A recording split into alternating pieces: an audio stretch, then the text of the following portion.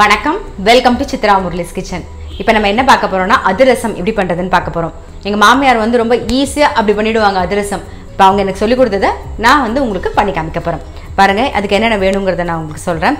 ஒரு கப்பு வந்து பச்சரிசி, ஒரு கப்பு பச்சரிசிக்கு 3/4 கப்பு வெல்லம் எடுத்துக்கணும். அந்த ஒரு கப்பு பச்சரிசி வந்து நல்லா ஒரு மணி நேரம் ஊற வச்சுட்டு தண்ணி எல்லாம் வடிய விட்டு எடுத்து வச்சுக்கோங்க. இது பாருங்க, கொஞ்சம் ஈரப்பதம் இருக்கும், தெரியுதா உங்களுக்கு? நல்ல தண்ணி மட்டும் இல்லாமல் பார்த்துக்கோங்க, அவ்வளோதான். தண்ணி எல்லாம் வடிய விட்டு எடுத்து வச்சுருக்கேன். 3/4 கப்பு வெல்லம். நீங்கள் அரிசி எந்த கப்பில் எடுத்துக்கிறீங்களோ அதே கப்பில் எல்லாமே அளந்துக்கோங்க. இப்போ 3/4 கப்பு வெல்லத்துக்கு அந்த அளந்துருக்கீங்களா இந்த ஒரு கப்பு தண்ணி விடணும். இப்போ நான் என்ன பண்ண போகிறேன்னா, ஃபஸ்ட்டு வந்து வெல்லம் வந்து நல்லா பொடி பண்ணி போட்டுக்கோங்க. கட்டி கட்டியாக போட்டிங்கன்னா உங்களுக்கு வந்து அளவு தப்பி போயிடும். இந்த பாருங்கள், இந்த மாதிரி நல்லா உதிரி உதிரியாக இருக்கணும். பிரித்து விட்டா இந்த பாருங்கள், இந்த மாதிரி உதிரி உதிரியாக இருக்கணும்.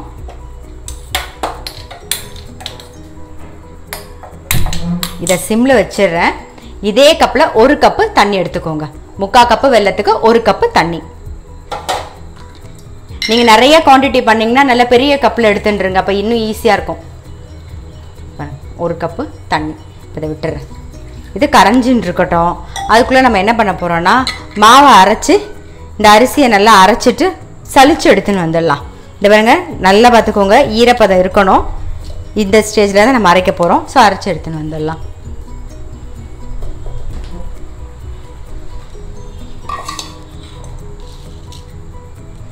அரிசி இப்போ இதை அரைச்சி எடுத்துன்னு வருவோம். பாருங்க, அரிசியை வந்து அரைச்சாச்சு. நம்ம வந்து இதை சலிச்சிக்கலாம். இது வந்து மாவு பச்சரிசி. நீங்கள் வந்து கைமுறுக்குக்கு யூஸ் பண்ணோம்ல, அந்த அரிசி தான் மாவு பச்சரிசி. அதுதான் நான் இப்போ யூஸ் பண்ணியிருக்கேன்.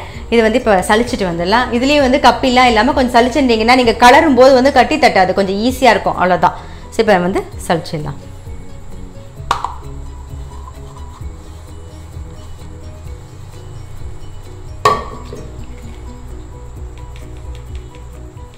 பாருங்கள், நல்லா சலிச்சு எடுத்துட்டோம். ஸோ கப்பியெல்லாம் எடுத்தாச்சு.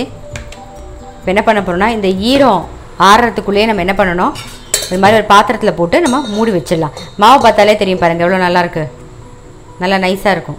இதை போட்டுடலாம்.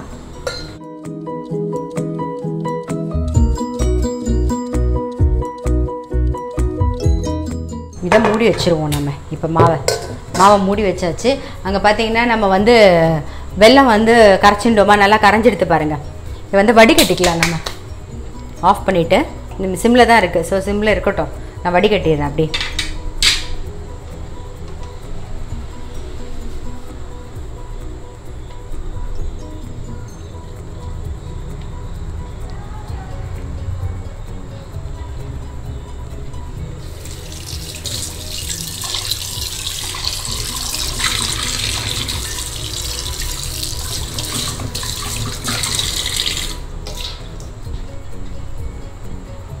ஸோ அதே கடாயில் வடிகட்டின வெல்லத்தை விடுவோம். இப்போ நம்ம பாகு வச்சுக்க போகிறோம். நல்லா கொதிக்கட்டும். இந்த வெள்ளை தண்ணி வந்து கொதிக்கட்டும். இது பாருங்க, நான் இன்னொரு வாட்டி உங்களுக்கு அளவு சொல்லிடுறேன். எந்த கப்பில் எடுத்துக்கிறீங்களோ அதே கப்பில் தான் அளந்துக்கணும். எல்லாமே நான் சொல்கிறது எல்லாமே.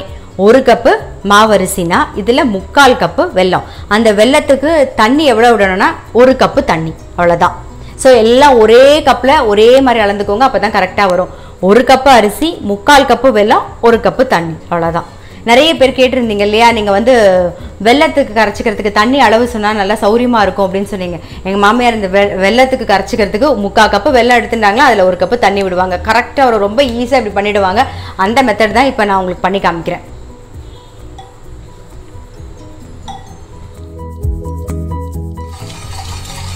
பாருங்கள், இதுக்கு வந்து கொலன்னு ஒரு பதம் இருக்கும், அந்த பதம் தான் வேணும். இங்கே பாருங்கள், பாகு வந்துருச்சான்னு பார்க்கலாம். நாம்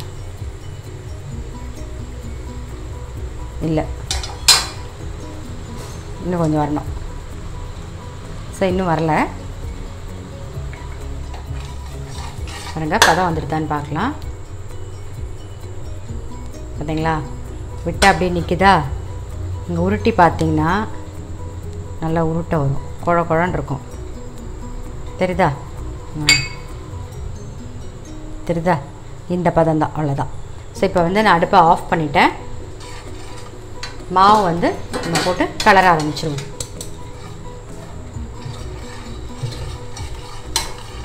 கொஞ்சம் கொஞ்சமாக போட்டு கலருங்க.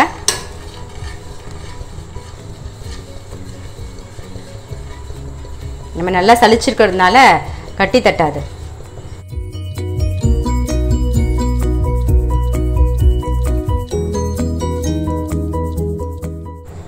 அடுப்பை ஆஃப் பண்ணிவிட்டு கலர்றேன் நான். பாகு பதம் வந்ததுக்கப்புறம் அடுப்பை ஆஃப் பண்ணிவிட்டு அப்புறம் மாவு சேர்த்து நல்லா கலரணும். ஏலக்காய் பொடி சேர்த்துட்டு 1 ஸ்பூன் நெய் விட்டுப்போம். நல்லா மிக்ஸ் பண்ணிடலாம்.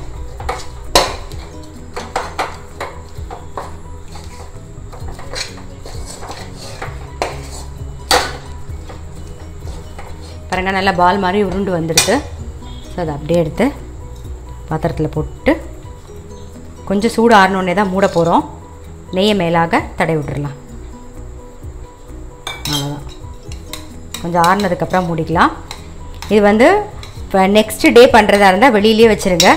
நெக்ஸ்ட் டே பண்ணுறதா இருந்தால் வெளியில் வச்சுட்டு மறுநாள் பண்ணலாம். ஒரு இல்லைன்னா பண்ணிவிட்டு நீங்கள் ஃப்ரிட்ஜில் வச்சுட்டிங்கன்னா ஒரு 2-3 நாள் கழிச்சு கூட நம்ம பண்ணிக்கலாம். எப்போ டைம் இருக்கோ இந்த மாவை கலரி உள்ளே வச்சுருங்க. அப்புறம் ஃப்ரீயாக இருக்கும்போது டக்குன்னு எடுத்து பண்ணிடலாம். ஒரு 2-3 நாள் கழிச்சும் பண்ணலாம். அப்போ தான் வந்து அது புளிச்சு வந்து மேலே உப்பி இருக்கும். இன்னும் நல்லாயிருக்கும் அதிரசம். அதிரசம் எப்பயுமே பண்ணி முடிச்சு ஒரு 2-3 நாள் கழித்து சாப்பிட்டிங்கன்னா ரொம்ப நல்லா டேஸ்ட்டாகவே இருக்கும். இப்போ நான் இது ஆறுனதுக்கப்புறம் தான் மூட போகிறேன். இப்போ நீங்கள் காலையில் 8 மணிக்கு பண்ணிங்கன்னா மறுநாள் 8 மணி 1 டே 24 ஹவர்ஸ் அப்படியே விட்டுட்டு நெக்ஸ்ட் டே பண்ணுங்கள். மறுநாளே பண்ணுறதா இருந்தால் அதை வெளியிலேயே நம்ம வச்சுக்கலாம். இப்போ நான் வெளியில் தான் நான் வைக்க போகிறேன். நான் நாளைக்கு பண்ணி காமிக்கிறேன் உங்களுக்கு. வெளியிலே இருக்கட்டும். ஆறுனதுக்கப்புறம் மூடிக்கலாம். கொஞ்சம் லைட்டாக ஆறுனதுக்கப்புறம் மூடிக்கலாம். சும்மா லேசாக இப்படி வைக்கிறேன். ஆறுனதுக்கப்புறம் ஃபுல்லாக முடிக்கலாம். முந்தா நேற்று நைட்டு அதிரச மாவு கலரி வச்சுருந்தோம். ஸோ நேற்று ஃபுல்லாக நான் விட்டுட்டேன். இப்போ இன்றைக்கி காலையில் தான் பண்ண போகிறேன். நான் வெளியிலேயே தான் வச்சுருந்தேன். பாருங்கள் மாவு பாருங்கள் சாஃப்டாக எடுத்து இந்த மாதிரி ஒரு பட்டர் பேப்பரில் தட்டிக்கலாம். நாம்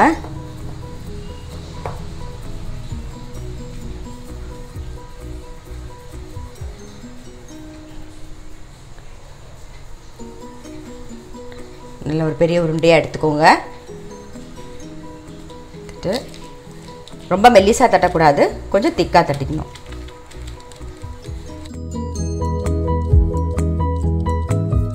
பாருங்க எண்ணெய் காய வச்சுருக்கேன்.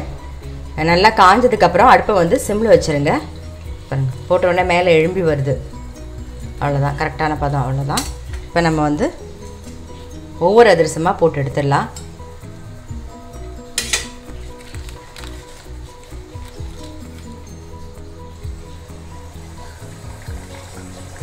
அதிரசம் போட்டு அதை ஒன்றும் டிஸ்டர்ப் பண்ண வேண்டாம். தானாகவே மேலே எழும்பி வரும். பாருங்கள் தெரியுதா உங்களுக்கு? தானாகவே மேலே எழும்பி வந்துருக்கு.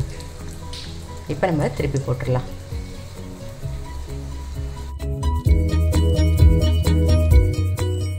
சிம்மில் வச்சு தான் பொரிக்கணும். அதிரசம் பொரிக்கும் போது சிம்மில் வச்சுருக்கணும். பார்த்தீங்கன்னா தெரியும், நான் சிம்மில் தான் வச்சுருக்கேன்.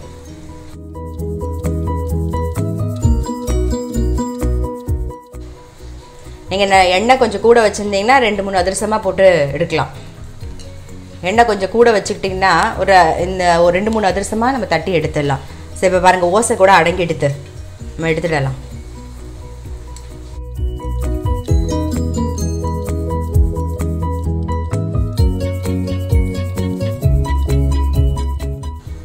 வச்சிடுறேன். இதே மாதிரி ஒன்று நம்ம பொரிச்சு எடுத்துக்கலாம்.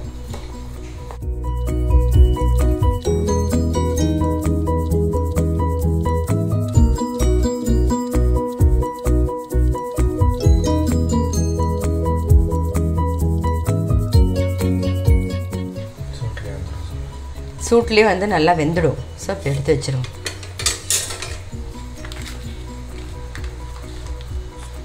அப்புறம் நிறைய பேர் கேட்டிருந்தீங்க மாவு வந்து கட்டிமாக போச்சுன்னா என்ன பண்ணுறது அப்படின்னு சொல்லிட்டு. அதுக்கு வந்து நல்லா வார்ம் வாட்டரை வச்சுக்கோங்க. கொஞ்சம் கொஞ்சமாக தண்ணி தெளித்து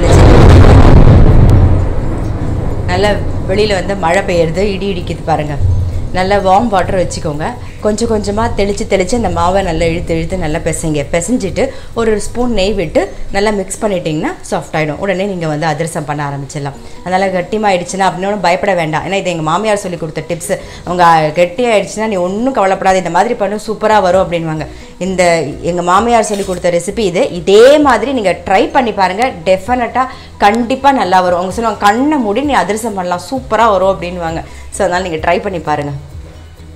ஸோ சிரமமே இல்லாமல் ஈஸியாக வரும். அதிரசம் அப்படின்னாலே எல்லாரும் ஒரு டென்ஷனாக இருக்கிற மாதிரி இருக்கும். டென்ஷனே ஆக வேண்டாம் நீங்கள் அதிரசத்துக்கு. நார்மல் எல்லா பட்சணமும் பண்ணுற மாதிரி தான் அதிரசமும். அளவு தான் ரொம்ப முக்கியம், அது மட்டும் கரெக்டாக பார்த்துக்கோங்க. நான் உங்களுக்காக இன்னொரு வாட்டி நான் அளவும் சொல்கிறேன். நான் 1 கப்பு மாவரிசி எடுத்துக்கோங்க, 3/4 கப்பு வெல்லம், அப்புறம் 1 கப்பு தண்ணி. இந்த எல்லாமே வந்து ஒரே கப்பில் அளந்துக்கோங்க. ஒரே கப்பில் இந்த ஒரு கப்பு எடுத்துக்கிட்டிங்கன்னா அதே அளவில் அளந்து எடுத்துக்கோங்க. பர்ஃபெக்டாக வரும் அதிரசம். அதே மாதிரி பதம் வந்து தக்காளி பதம். வந்தவொடனே ஆஃப் பண்ணிவிட்டு மாவை போட்டு நல்லா கலரி ஒரு நெய் பாத்திரத்தில் போட்டு நெய்யை தடவி வச்சுருங்க. 2-3 நாள் கழித்து, 2-3 நாள் நம்ம வெளியில் வச்சுட்டுமே பண்ணலாம். அப்படி இல்லை டைம் இல்லைன்னா ஃப்ரிட்ஜில் வச்சுட்டு ஒரு வாரம் கழித்து கூட நம்ம எடுத்து பண்ணலாம். ஒரு நாள் விட்டு நெக்ஸ்ட் டேவும் பண்ணலாம். அது உங்களுடைய சௌகரியத்தை பொறுத்தது. ஸோ பண்ணி பாருங்கள். கண்டிப்பாக இந்த தீபாவளிக்கு அதிரசம் டெஃபினட்டாக ட்ரை பண்ணுங்கள், நல்லா வரும். ட்ரை பண்ணாதவங்களும் ட்ரை பண்ணி பாருங்கள்.